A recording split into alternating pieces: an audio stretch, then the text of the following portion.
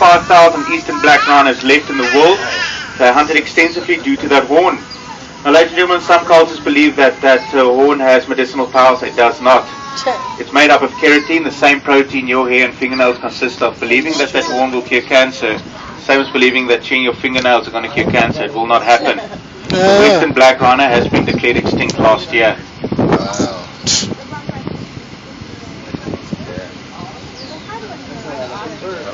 On your left hand side, look at those big white birds there.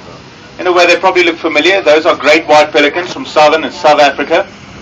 Similar to the brown or California pelican, but look, they're about 2 to 3 times the size. And due to their size, their hunting techniques are different. They'll spend up to about 80% of their lives on the water. They will school fish together and pick off the weak ones, so supply natural selection to fish populations. And they can occur in groups of up to 50 to 100 birds. Remember the brown pelicans? You'll see maybe 8 to 12 flying to a height of about 25 feet and then diving after their prey. These guys are too big to dive. They can hold up to 3 gallons of water in that gular pouch. That is the pouch on the lower beak. Now, a lot of their natural habitat is being threatened, especially in southern Africa and places like the St. Lucia Wetland Park in eastern South Africa, because of mining developments. A lot of rhinos from these mines will contaminate their water resources.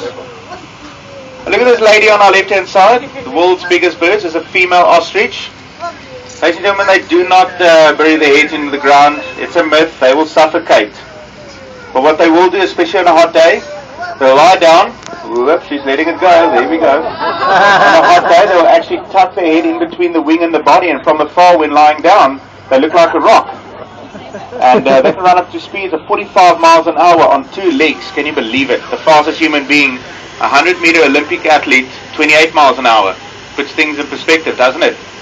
And that inner claw, very dangerous. There's few animals as dangerous as a male ostrich protecting a nest.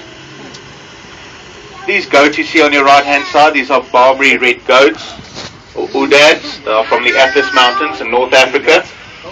Quite a number of goat species in Africa, but these are endangered because of pressures on their habitat. It's being turned to agricultural land, and as you know, a goat eats anything in sight, so people hunting them because they are devastating their crops. Not fair to the goats, they were there first. On your right hand side, look at these magnificent birds on the rock here.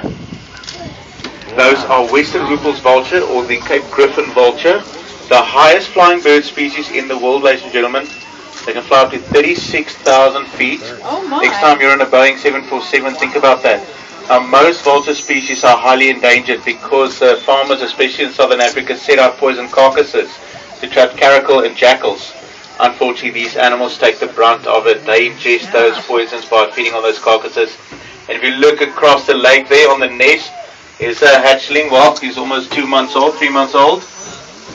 One of our latest birds. We get about a birth a day here at the park. About 300 to 400 births a year. That's good.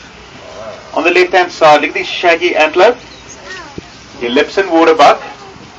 Ellipsan because that white elliptical ring on the rear end, it's a follow me mark. White light, moonlight will bounce off of the white coloration. So at night it's like a big neon sign, helps them follow each other when moving around. And look at that shaggy coat, they will flee into water when pursued by a predator. The sweat glands will also secrete an oily substance to protect that coat. And I must add that if a lion had a choice, I'd much rather go for a wildebeest or a zebra, because that oil is very distasteful to lions. And then these gazelles on your right hand side, Sumering's gazelle, they are from Somalia, a semi-arid living species. Notice the markings on the face, the black again cuts out the glare, the white reflects moonlight back into the eyes. Remember, when you are a desert living species, you want to move around during the night time. You want to conserve energy and water. You don't want to move around during daytime, and they cover vast distances at night in search of food.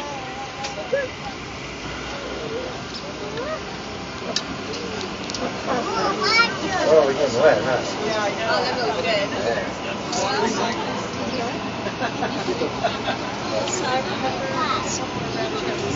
They have a lot of habitat. Yeah, like a couple animals. They were like another camouflage water.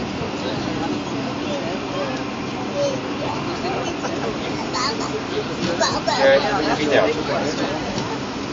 There we go. Okay.